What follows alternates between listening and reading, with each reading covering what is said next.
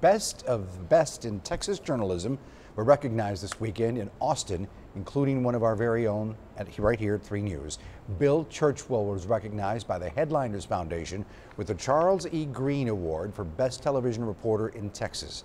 Bill said that he was humbled and honored by the recognition during a time when earned trust and accurate reporting are more important now than ever. Yeah, earlier this year he received top honors by the Texas Associated Press of Broadcasters for his reporting and coverage of Hurricane Harvey, and it just so happens that today marks his 11th year here, 11-year anniversary with us at 3 News. So congrats, Bill. And he was telling me about this yesterday, and he didn't tell any of us that he was going to Austin this weekend or that he had won anything. And I said, "Come on, Bill," and he was being shy about it. What a humble guy. Yes. And a great friend, true to all of us. And a great part of our team. Indeed.